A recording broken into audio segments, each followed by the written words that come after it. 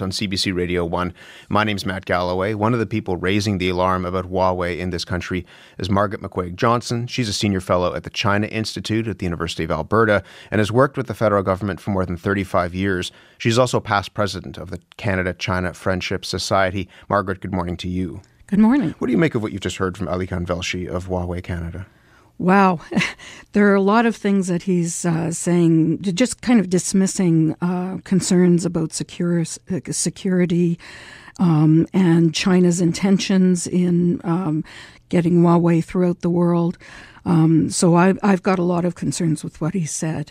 One of the things he said is that Huawei is a private company, that it's not an arm of the Chinese government. There has been reporting and research that suggests that it may not be the case. What do you think? Well, it's 1% owned by Meng Wanzhou's father, Ren Zhengfei, and the other 99%, as you said, is owned by a trade union committee, which is managed by and accountable to Communist Party officials. And so like other trade unions in China, it's state-controlled.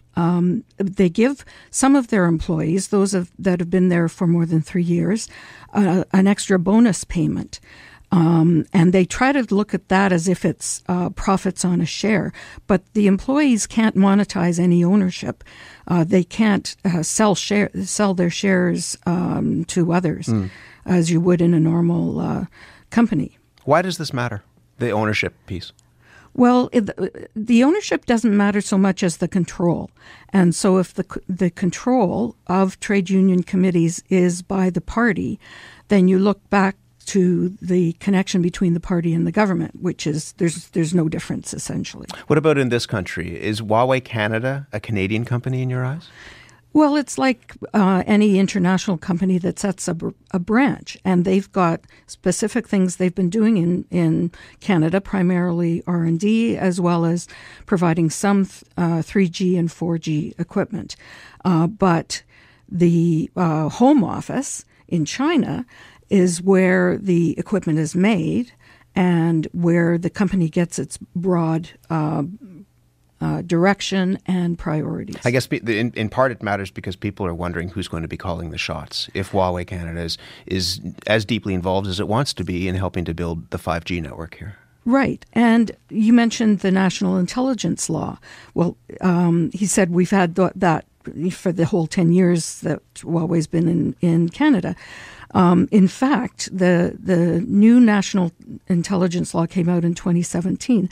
And as you said, it requires companies to spy if they're requested to do so and to keep it secret. And it also has a third section to that part of the legislation that it protects the organization. The state will protect the organization that's assisted with the national intelligence work. So when Alican Velshi says that the company wouldn't comply with that new national intelligence law, your reaction to that is what? They would have to, and we would never know because they have to keep it secret. I have 37 years of reading and writing legislation in my work in government, and the section of the act is crystal clear and it's new. So there's obvious intent, and China could reassure us and reassure other countries that have the same concern by rescinding that section, but they haven't done so. And 52% of Huawei's business is in China, so of course they would do what they were told.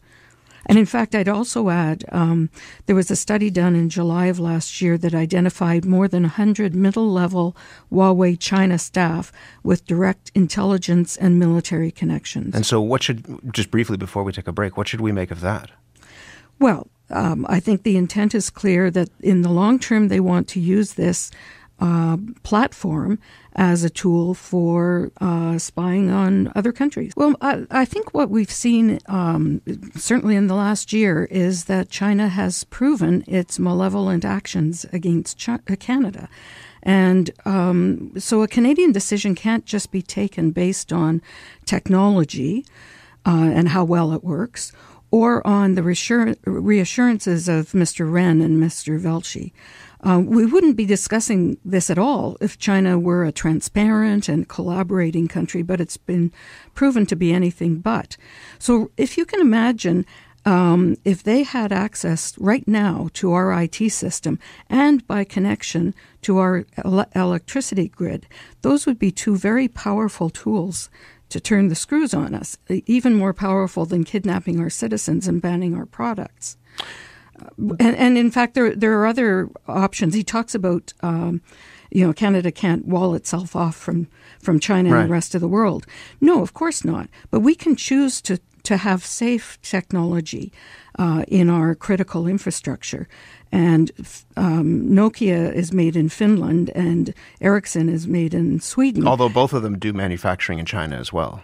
Yes, they do, but he talks about we wouldn't be able to have access to it once it's installed. One of the things that we're concerned about is not just the back doors, and the company always has to be able to do updates and fixes through back doors. So they would continuously into the future be involved, but also there'd be the ability to put a bug into the system and cover it up and have it released at a later date or a complete shutdown of the system.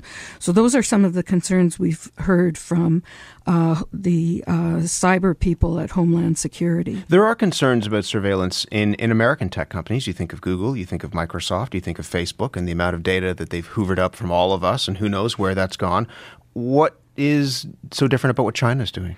The difference is the malicious intent and the threats. You talked about the Chinese ambassador talking about repercussions if we don't accept Huawei, and China's Vice Minister of Foreign Affairs Le Yucheng has threatened that if Ms. Meng isn't released, there will be grave consequences that the Canadian side should be accountable for.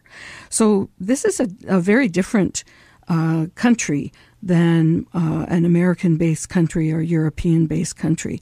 There's a sense by some who look at this that the risk can be managed. So what risk would we be comfortable accepting? 1%, 5%, or some unknown amount?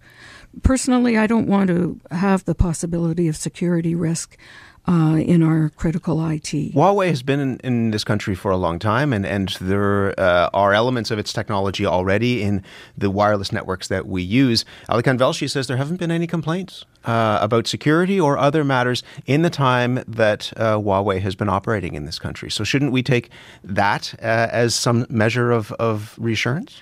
Well, 2 points on that. First of all, recall the security legislation says that they have to keep it secret. But secondly, their employees have been caught stealing other countries' IP and trade secrets and technology design in other countries.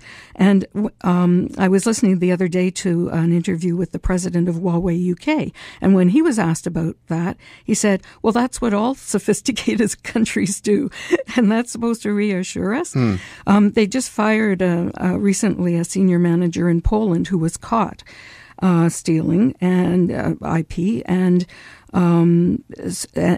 so the response of the company is to fire them, and just to say, oh, that was a rogue employee, that wasn't the real Huawei. Decision from the Canadian government is expected at some point in time, people believe this year, perhaps early on this year, about what will happen with 5G and who will be awarded that contract. What do you expect the Canadian government to do? Well, I very, very sincerely hope that they will decide to exclude Huawei from competition. And they could do that either by a complete ban or do it by standards setting that Huawei can't meet. My fear in this, and I've been, as I said, in government for 37 years, my fear is often when things like these, or issues like these, are put to politicians, to the cabinet. You have an option of let's go full bore in this direction, or don't do a thing, have it completely stopped, or we recommend ministers this middle position. And a middle position would be try to let Huawei in on part of the system and try to protect other parts of the system. And the problem is that 5G doesn't work like that. That 4G and 3G do, where you can protect the core. But, 5G is a more sophisticated system where you have to be able to move sensitive storages at many different parts of the system, and you have to be able to make adjustments as necessary throughout the system to operate it at maximum efficiency. And so you can't have for Huawei and 5G plus another companies. And of course, it wouldn't work effectively. The context of this decision is that there are Canadians who are being held in China. Many people believe because of the arrest of Huawei's CFO here in this country. That's right. And I've been collaborating with China for 40 years, since my first visit in 1979. And I was in China when Michael Kovrig and Michael Spavor were detained, and my own locked suitcases were searched. And so I decided when I got back, I would speak out against the detentions. I think it's outrageous that a country that wants to be a world leader, that wants to be a superpower, engages in this kind of medieval behavior.